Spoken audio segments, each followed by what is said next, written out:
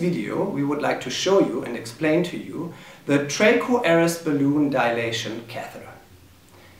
The TRACOE aeris balloon dilation catheter, Ref 820, is used for sedated patients in combination with the TRACOE high pressure inflation device, Ref 725, for the treatment of tracheal stenosis. To get a comprehensive overview of the airway and the stenotic area, the diagnostic laryngoscopy and bronchoscopy during the process is highly recommended. The application is conducted as follows. The protective casing of the balloon is removed. In this example, this has already happened.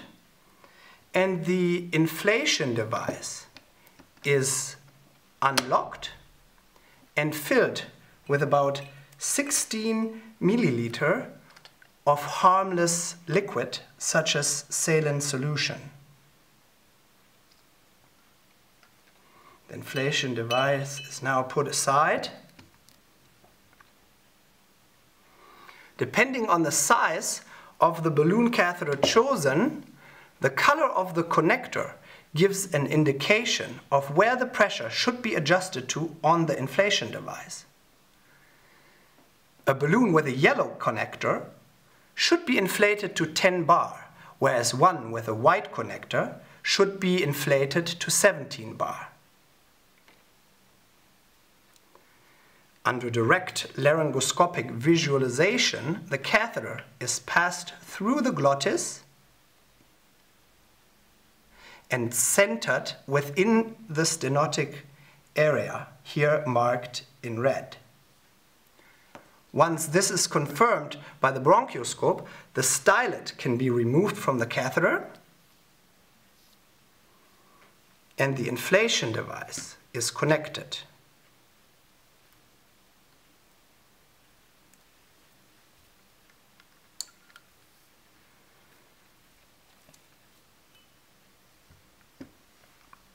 Next, push as much liquid into the balloon as possible without forcing it too much and lock the inflation device.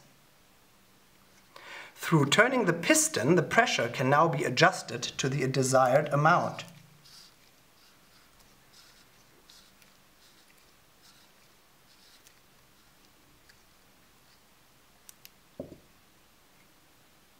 Once the oxygen saturation has fallen to 90% or 2 minutes of dilation has been reached, the balloon should be unblocked and removed and the reoxygenation process should be initialized.